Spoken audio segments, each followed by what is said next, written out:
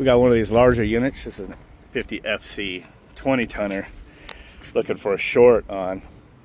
So this unit here has two of the large Eco Blue axial fan motors. Those will suck the butt out of the cat. So anytime any of the 24 volt chain was open, the short would go away. So we just kind of went through here, and down in the bottom here, very rare in the desert, is electric heaters. And this brand new unit, brand spanking new, came with a safety. This is a contactor that is part of the safety chain. So it always gets 24 volts as long as these safeties are closed in here. So it holds that contactor, and so high voltage could pass on to the staging contactors, which also have a safety relay going through and more safeties. The coil in this contactor is dead shorted. And now that I'm recording this, actually see there's like a crack on the side of this. So I don't know what happened. Some gremlins came in here and smashed that and shorted the contactor coil. But if you read the coil, it's like 0.2 ohms. So dead short to the unit. That is crazy. And part of the safety chain that's new on here is the way they do the safety. So you have your 24 volts comes in from the transformer, always passes through your phase monitor and your remote and your smoke, and then comes back out. And then they go out another pass to the indoor blower motor. If the old belt drives had the option, it would go into the back of the motor. Otherwise, I have a jumper next to the motor. But on this, it has all four of these cables. Two go to the thermal overload that's inside this motor, which goes right here. You won't see this on the small Eco Blues. This is only on the larger ones. So there is a 24 volt thermal activated safety inside.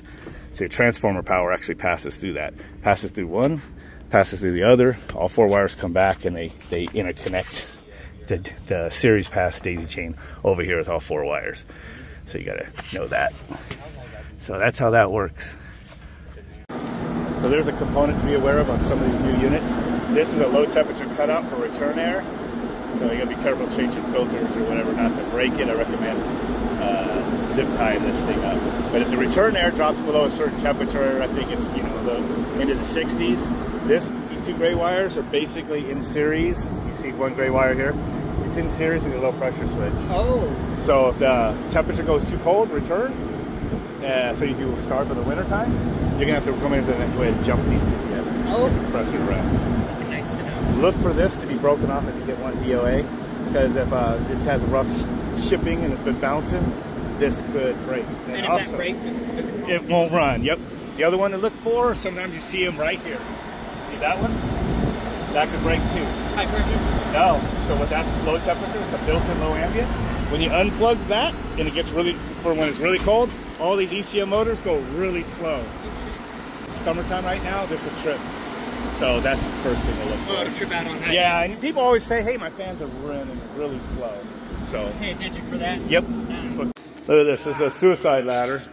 You're going way up there and come down, and you always got to watch, make sure you don't hit your back on this or trip on this. I don't know how someone got away with that. Went ahead and took this one apart, and it actually has a smoked coil. It's a brand new unit. Smoked. Usually you get that. It might have shorted, like a winding across in there, just be a defect that way. And you can tell it kind of must have heated through here. You can see it because it binds up. This plunger will not push through there. That shape like that shouldn't be like that. Huh. And it got so hot it melted through the plastic.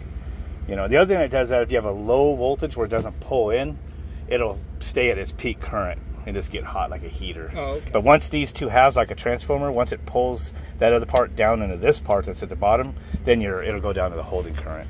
So these are like 8 ohms, so that's gonna be like almost over 2.5 amps to pull it in, and then it's gonna drop down to a lower amps. But that's crazy. Well, I'll put it back together for warranty.